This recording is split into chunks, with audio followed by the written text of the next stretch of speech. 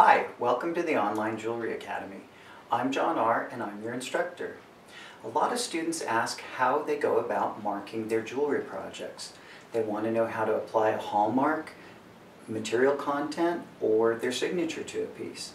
Well, the answers are very simple. The easiest way to do this is to purchase a stamp.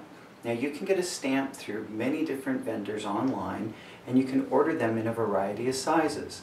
You can get your name, you could get your logo, or you could get information regarding material content. The smallest stamps that I have here say sterling silver and 14 karat.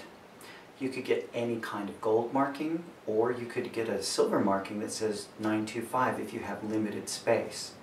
Now, the way that you properly use a stamp is you want to take your stamp and you want to make sure that it is flush or flat to the hitting surface.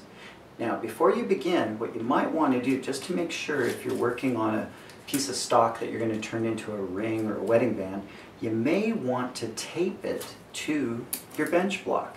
That way it won't wiggle or move and you don't hit your fingers. So I'm going to put this right on the piece of copper that I have here, and I'm going to hold it near the end. Then I'm going to take a work hammer and I'm just going to strike it once. Now that should be enough to leave a good mark. And sure enough, there's my name.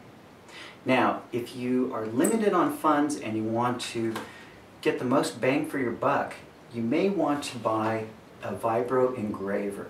Now there are many of these on the market and you can get them at any hardware store.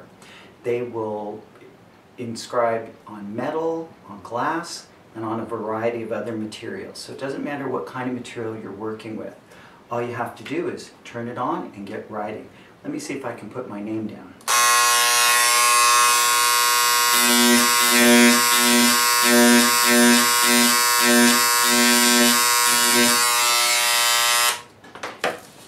It's not quite as neat as the stamp, but it's highly personalized. And that's probably what your clients are looking for, especially if they're collecting your work. I hope this answers your questions about marking your jewelry projects. Check out our other videos and projects on the onlinejewelryacademy.com. Thanks for watching.